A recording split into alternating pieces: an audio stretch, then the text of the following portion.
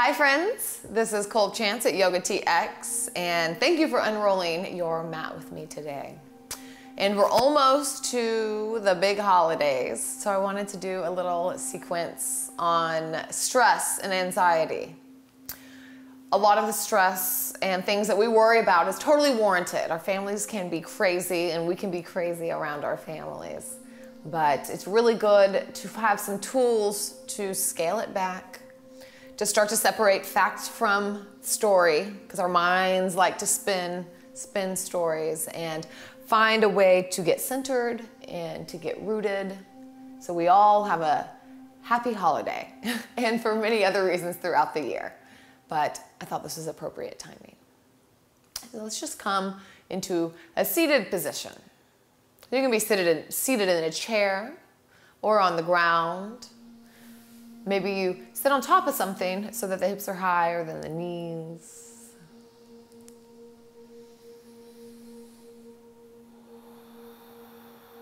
One of the first things that we do when we are having anxiety or stress is we start to breathe up in the chest. Start to deepen your breath and bring it down into the belly. So as I'm talking, just keep widening and elongating and broadening your breath. So like I said, we start to breathe shallow and up in the chest. And not only does this create tension, muscular tension, it also tells the body that we're in fight or flight mode, which is essentially telling our body that we are under attack. We are in stress, and our body releases hormones to deal with such things. So if we can start to breathe deeply, start to create that habit, and you can tell your body to relax, that I'm okay, to chill out. Because while there's many things where we need those stress hormones, that adrenaline and things like that, if we were really in a life-threatening situation, we need those. But our body doesn't know the difference between stressors, it only knows the stress. So when we're in certain situations where maybe we're worrying ourselves into a fight or flight mode, this is a wonderful practice to bring you back home, to center and to relax mode, telling the body that you're safe. So I'll show you a mudra. So we'll kiss the insides of the thumb pit, I suppose, together, and we'll turn the hands, place the palms on the heart, close the eyes. This is Garuda Mudra, Eagle Mudra. But this means and signifies protection and safety. It has an intention behind it, and you can bring the affirmation that I am protected and I am safe. It's also nice to do this up against a wall so you can feel compression on both sides, or do this on the ground as well, just so you can feel almost hugged. Breathe into the hands, and the hands push into the heart. I am protected, and I am safe. This can help to calm the nervous system. Walk the nervous system back up from the ledge.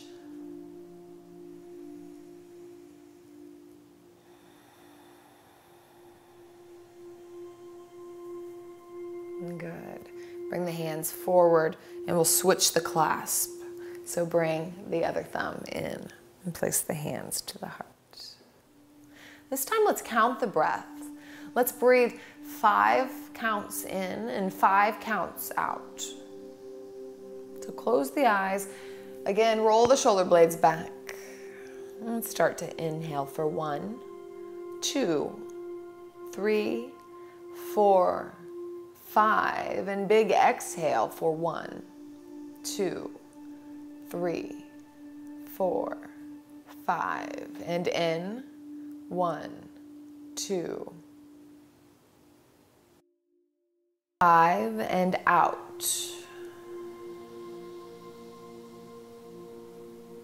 5 and in.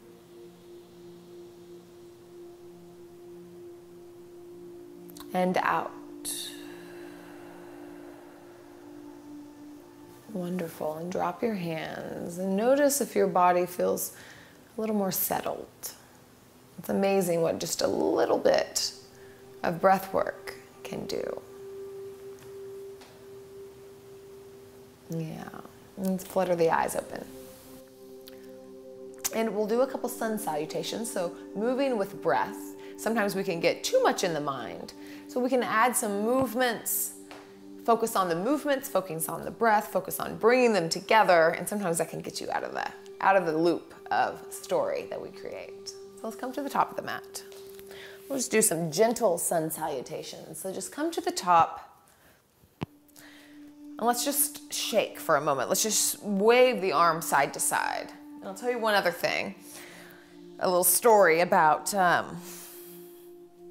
antelopes, that whenever they're in stress, like a lion's chasing them and they're freaking out, their whole body is flooded with adrenaline, but they get away. After that happens, the antelope shakes. It's to release all of that energy and all of that adrenaline. So in the same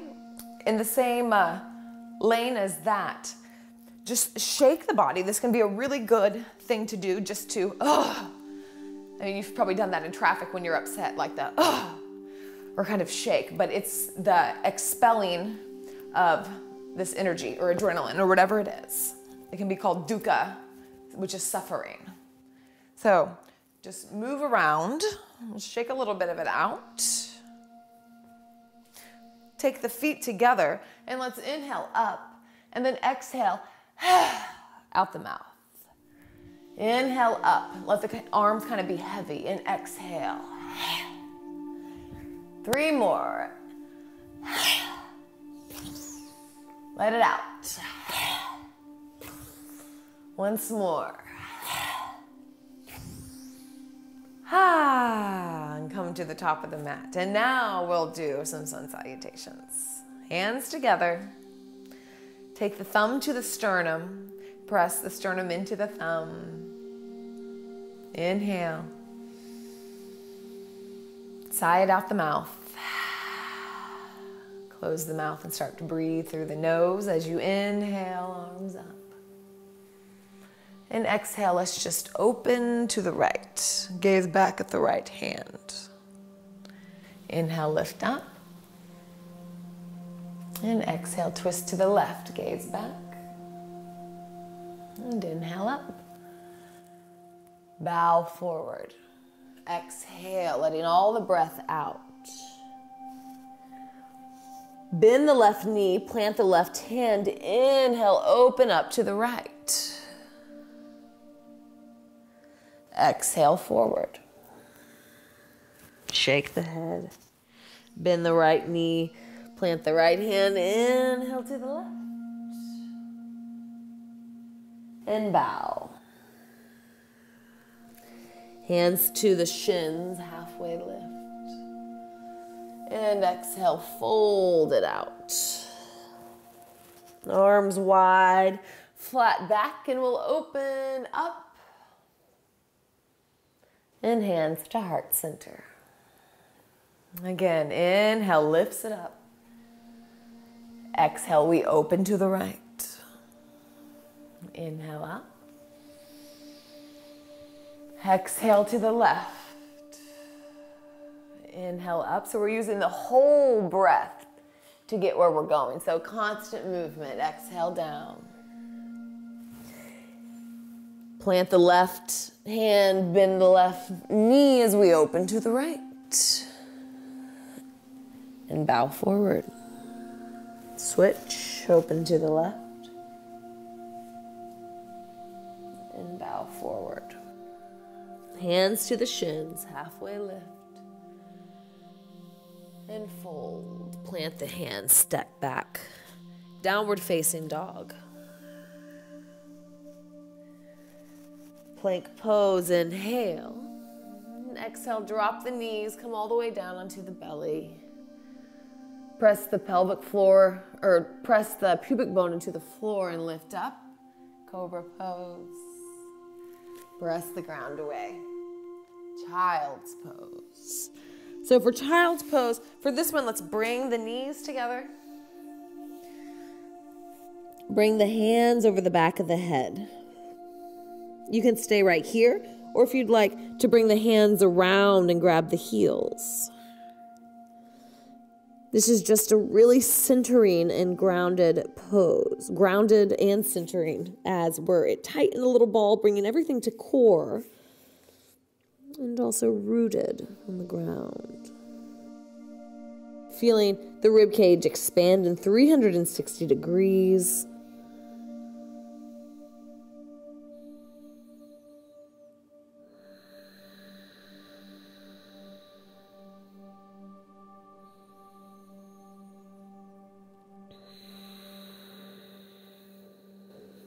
And start to come up. Inhale, lift. And hands to heart center. Let's take puppy pose. So bring the hands out to the top of the mat.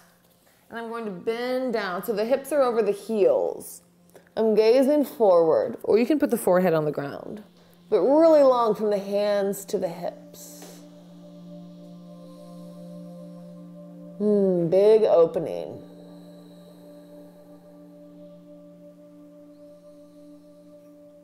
And then we'll come into a downward dog. So maybe shift the hands back.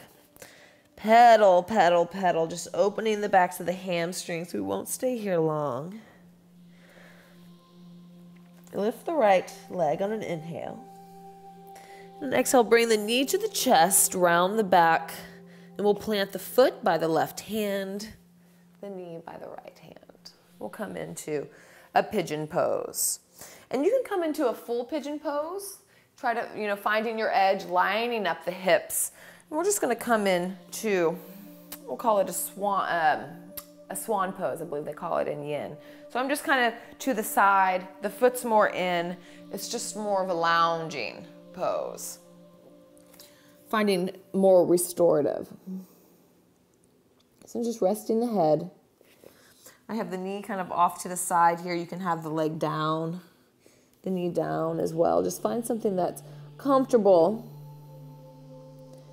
Just a slight opening in the hip.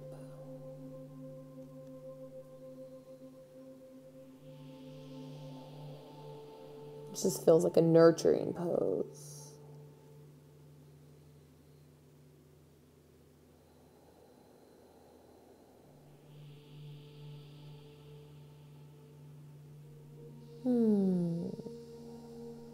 Start to push the hands up. And take the leg around and we'll take a twist. Twist it out. Inhale, right arm up. Left hand behind and exhale, twist. Hand can come to heart or that right hand can come all the way around. Whatever you'd like to do. And breathing.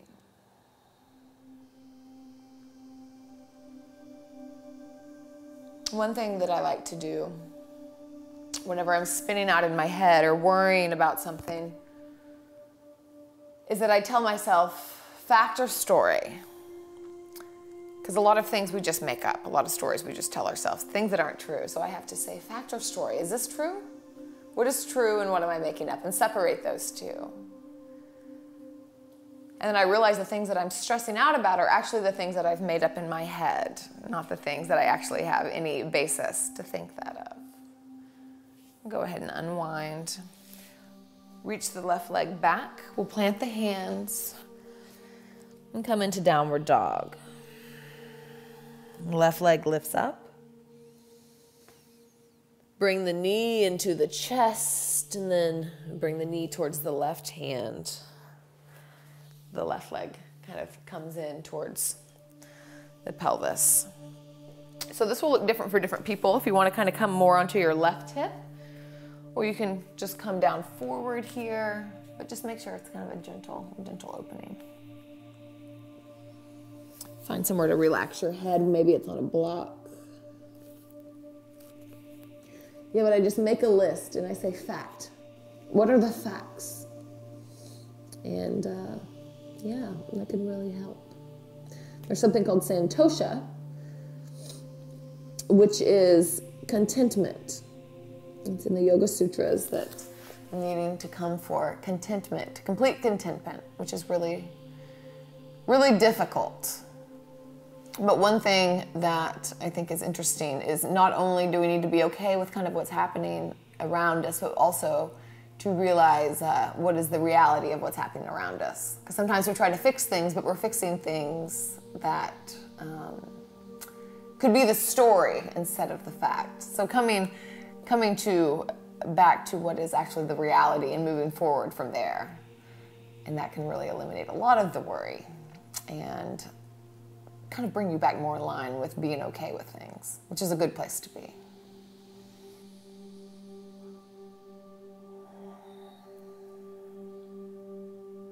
Let's come back over to the left. Swing the right leg around. Right hand behind, left arm up. Either wrap that arm around and gaze behind, or bring that arm up and twist.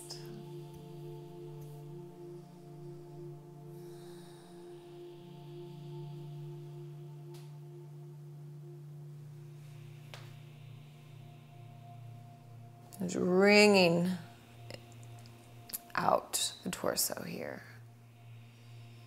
Wringing out the stress, the worry.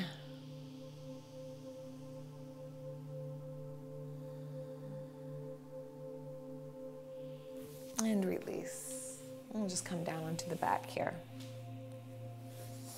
So take a pillow or a bolster and we'll place it behind the back. I'm just going to take a heart opener here. Whenever we're stressed, the tension from breathing shallow turns us into this closed off. Everything's closed here. So just a simple act of opening, even if you're in a anxious state of mind, changing the body can actually affect the way that the mind is perceiving things. So let's come into, I'll take the legs long. You can take the legs into Baddha Konasana if you like, with the soles of the feet together, or you could take the knees together, whatever feels nice. I'll do this actually, it feels nice. I'll bring the arms wide into cactus arms, and I'm just going to open the heart space.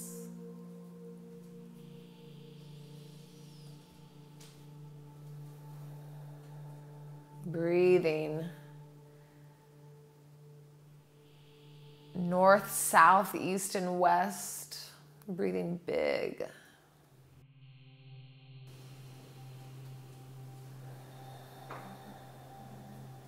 Maybe you try a couple different leg variations. Now I'll just bring the legs long. I shake them out.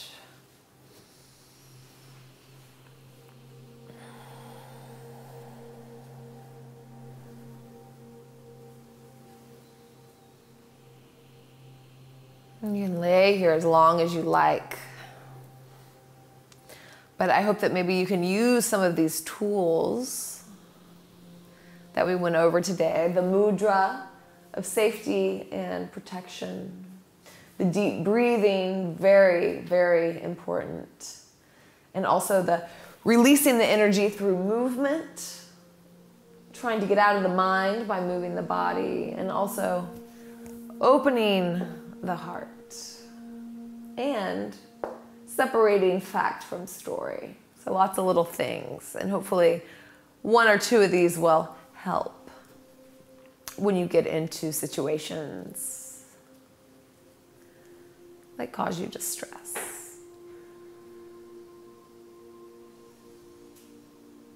I'll leave you all here, let you lay as long as you'd like.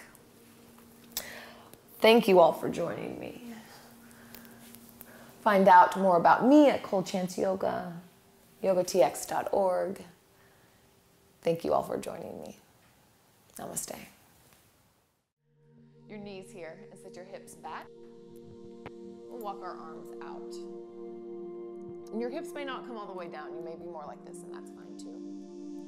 So whatever feels good to you. But walk your fingertips out so we're opening up underneath this, underneath your armpit.